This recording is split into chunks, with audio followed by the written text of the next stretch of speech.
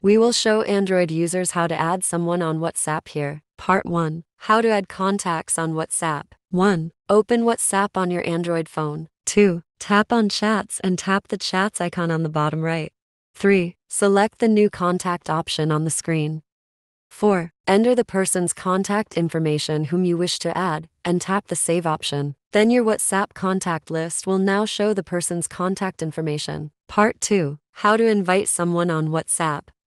1. Open WhatsApp on your Android phone.